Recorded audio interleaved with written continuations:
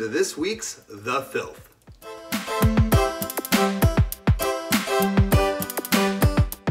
Tim, you're going to find this very hard to believe. I've never watched an episode of The Office. In fact, I haven't watched really any TV in the last year. I've been working about 70, 80 hours a week doing this kind of stuff and juggling all of this and 2 small children. I've been a pretty busy guy, so I haven't watched any TV. I'm sorry to report, and I'm sorry to disappoint you.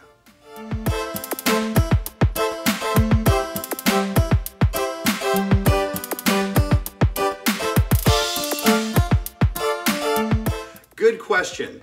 It's been a crazy ride with this band over the years. A few things that stand out is the Kerrang Awards in 2002 over in England, doing shots of Jägermeister with Kerry King from Slayer, hanging out with Dave Grohl and my father backstage at Leeds Festival in 2002, talking all things rock and roll. That was a pretty memorable experience. Sitting at an internet cafe in Amsterdam, remember those? Walks in Rob Halford from Judas Priest and sits next to me to check his email or whatever he was doing.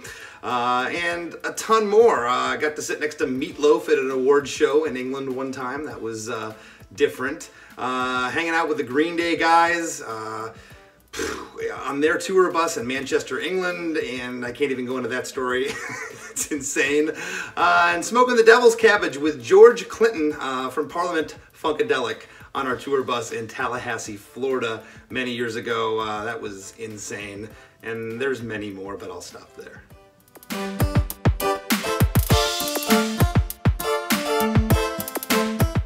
Hey Mike, I think I've answered this question on The Filth before. Bear with me, everybody else who's already heard the answer, but it's a good question and it deserves to be answered again. Roger and I we know almost immediately whether or not I'm going to sing the song or he's going to sing the song. It all has to do with key and whose voice fits. And sometimes we're wrong, and I'll get up in front of the mic and start singing and say, you know what, I think you should take a shot at this, Roger, and vice versa. So it really, the song dictates everything. The song, who it calls for to sing and who it calls for to sing the backing vocals and all that stuff. So it really boils down to the song, and we've gotten pretty good figuring out who's going to sing what.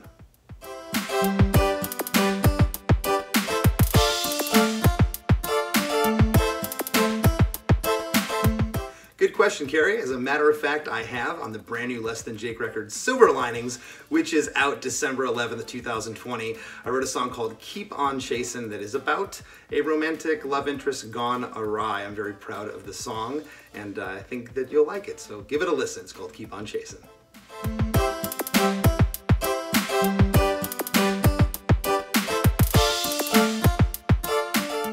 Hey David, great question. Yes, there's a couple that come to mind. I'll pick just one, but for the money, what's my age again? That'd be a good payday because that thing has been played 1 billion times. But in all seriousness, the song that I wish I wrote would be Brandenburg Gate by Anti-Flag. I think that is just the perfect quintessential punk rock song. I just love everything about it. The guitars, the intensity of the vocal, what it says, and learning about what it means through Chris #2 on the show, which was just fascinating to me. I love how that song translates live. It's just an amazing song, and I wish I wrote it.